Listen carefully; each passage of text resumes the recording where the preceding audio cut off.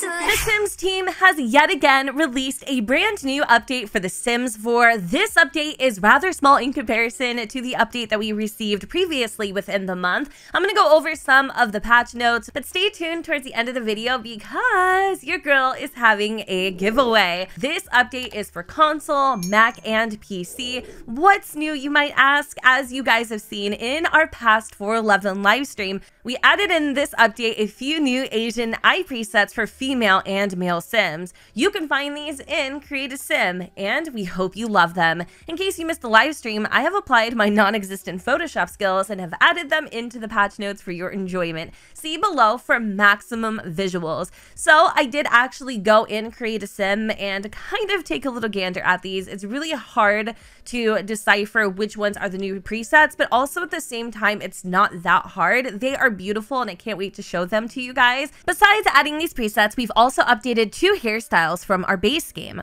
First, we have the gorgeous Hair Med Text Curls, or as we've named it in our 411 blog post, the retro style large afro. Beautiful. I added a few screenshots on how it looks with female and male frames, adults, children, and toddlers. Secondly, we have the Fab Hair EF13 Afro Short, or as we called it, the short afro. I have added below some screenshots with female and male frames, adults, children, and toddlers as well for your reference. I want to note that we noticed that this particular hairstyle with the black color swatch looks a bit gray in the screen caps below, but we can tell you that we have fixed it already for a future update. And below the content that we received, there are a bunch of Sims 4 bug fixes which you guys can read on in case they are applicable to you. Here we are in Create a Sim with a few Sims that I created with the brand new update. First and foremost, I'm going to showcase the brand new hairs, or the updated base game hairs. This hair is notorious for being called the cauliflower or broccoli hair. It looked literally nothing like hair and more like a food. They have revamped this hair, and let me tell you, it is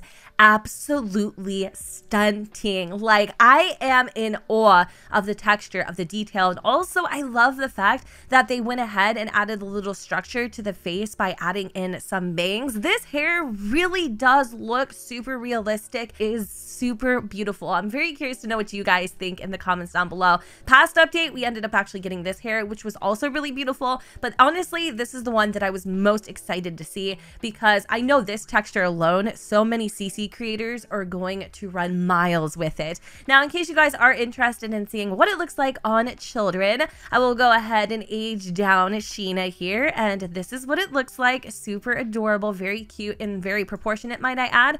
I did want to see really quick, even though we kind of saw it in the patch notes, how it looks like on toddlers, and I love it. Oh my god, this is so cute. The second base game hair that received an update this month is this bad boy here, which was the short afro. Now, I'm not gonna lie, on the patch notes, it's definitely resembling a little more like this hair here, which isn't gray toned as they have pointed out. So I'm definitely assuming it is this one. Honestly, I don't care. It looks way better than any of the base game afros that originally came out. So I'll take it and run with it. Now, I will say this hair is quite interesting. I love the texture. I love the fade. I also love the detail. Of course, we don't love the gray tone because the actual salt and pepper looks a little unrealistic. It just looks a little frosty to me. Whereas this one kind of feels like it should be that swatch, if that makes sense. And this one should resemble the darker swatch on the larger afro.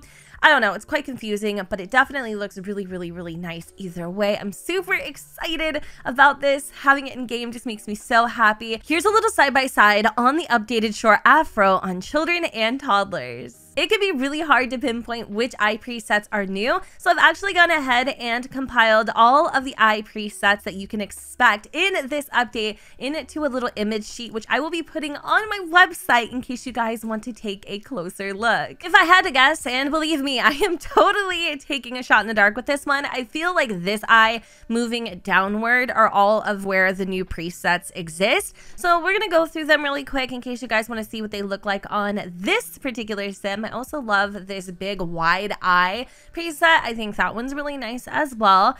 We also have some other versions and variants. This one is very like it's very similar, but there is a slight subtle change in the eyelids, which I actually was really surprised to see.